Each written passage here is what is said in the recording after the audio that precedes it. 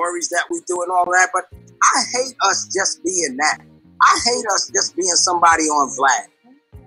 You know, we just a guy on Vlad TV telling old stories. Like, I don't mind being a guy on Vlad TV telling old stories, but I want to have something relevant to feel like I'm still living in the day.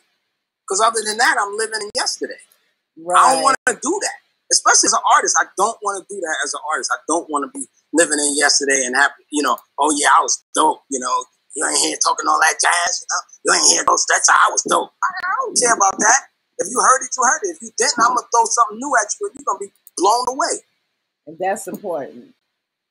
Yeah. So that's that, you know, but that's the quest. The quest is to find the classic hip hop superfan, because then we could begin to start this road of making products for them and all of that kind of stuff and see what they like. Because, you know, we're not really sure. We don't know where they shop. We really don't. Right. Walmart. You know what I'm saying? These young kids don't know where their audience is shop and everything. We don't know where they shop. We don't know what they do. We don't know if they eat meat, vegan, whatever. Like, we don't know because they mostly in their crib until we do an old school show. And most of the time, most of us, I'll be brutally honest, are in and out of the show. I done did a few of those shows with Lady B and Philly. Most of the time, we in and out.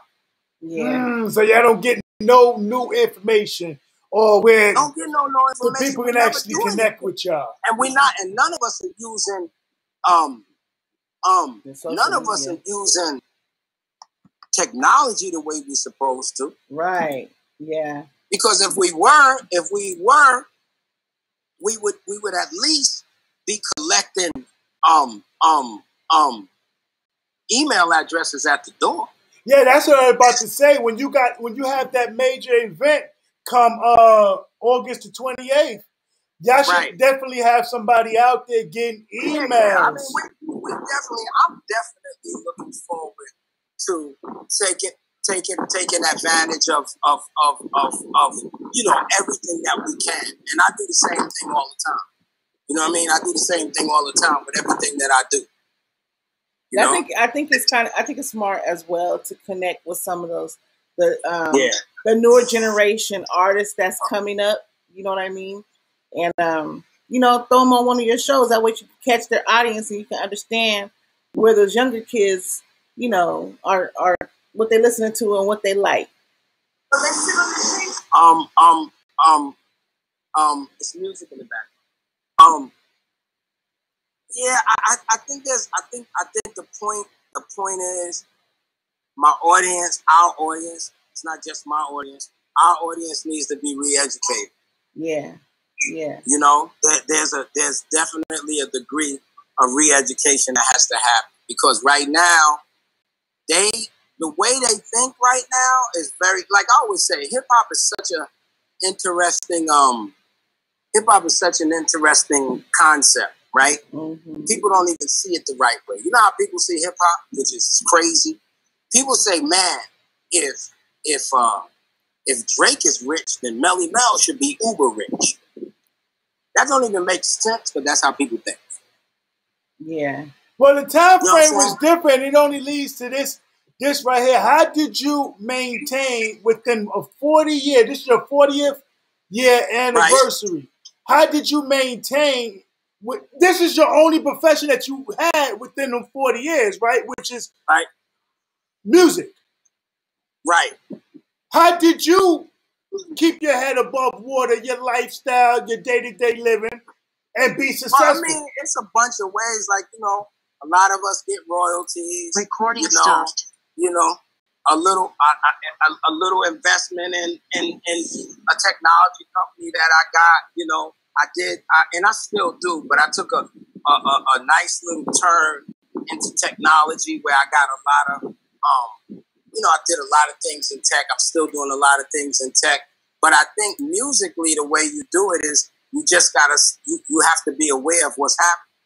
So you don't have to like Young Thug, but you damn sure got to listen to his music and see what's happening. You know, you don't have to like Future. You don't have to like Drake. You don't have to like Griselda. You don't have to like nobody, but you definitely got to listen to them. And I think that for us, the biggest challenge, and I hate saying this, but it's super duper true. The biggest challenge for all of us is to not be haters. To not be haters, to accept the new movement, the new wave that's taking place. I was just talking to Flash about that the other day.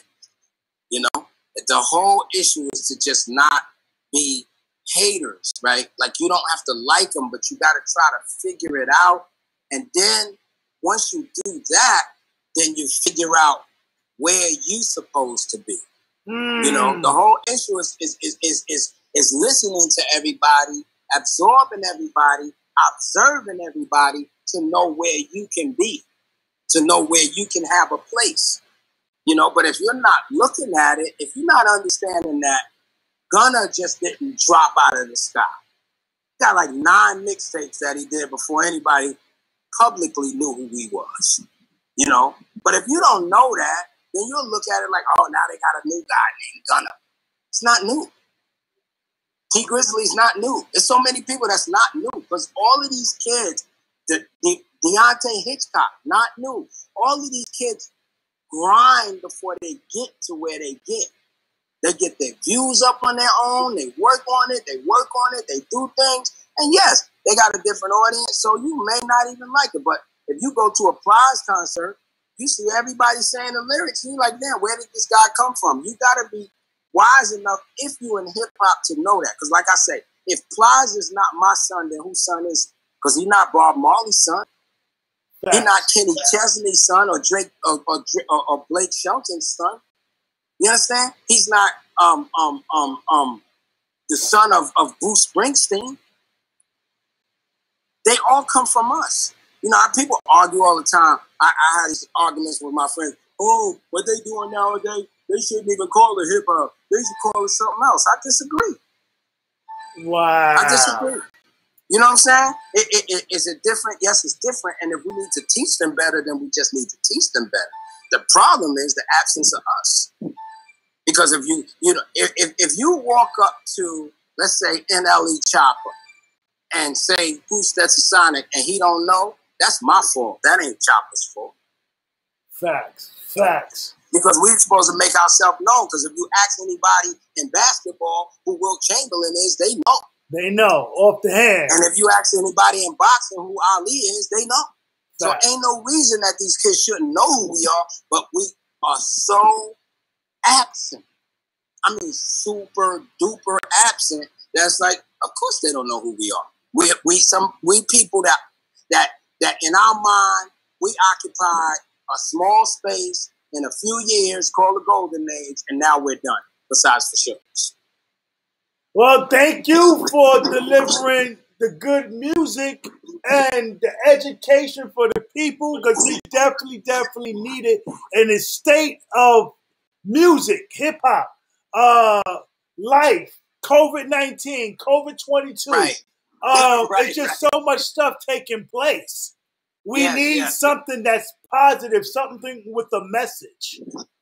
I thank you, brother, man. I thank you for having me, man. You know, like I say, man, it's guys like yourself that allow me to keep going. And, you know, shoot, when I was just listening to you this morning and you was playing the records back to back, I automatically just pulled out my pen and started writing. Wow. You know it's because, you know, that's what used to happen back in the day.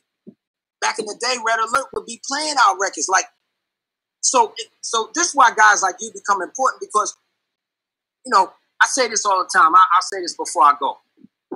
It's not the artists or the record companies that failed anybody. It's black radio that failed us. Let's be honest. Record companies are doing what they do because they record companies. So if you could buy something for $3 and sell it for $9, you would too. That's right. Right? The artists, you can't blame the artists, because artists are just following what artists follow, doing what artists do. But black radio is the ones who Tony Braxton puts out an album last year produced by Babyface, and they don't play it. Mm-hmm. You understand what I'm trying to say? So what happens with us is when there's cats like you and your radio show, and we get the chance to hear, like today, I just Bluetoothed it. My wife, my kids, all of them was hearing it. Wow. And it was like, you know, even some of the joints, you know, I was a little, you know, they like, it was almost like they was hearing it for the first time. Wow. You know what I'm trying to say? So, you know, it's cats like you that keep us going, because before, when you could hear Chuck Chill Out or Red Alert play your music, then now you feel inspired. Go Stetson's on the radio, you're like, man, let me write this next hot joint. Uh-huh. You know, back then, the difference between back then and now is, back then you didn't know when you was going to get back in the studio. That's right. That's right. Now it's so open. I can record this joint. I'm writing it in the car. I can record this joint as soon as I get home. Wow. You know what I'm trying to say? So those are the kind of, you know, those are the kind of things that keep me going.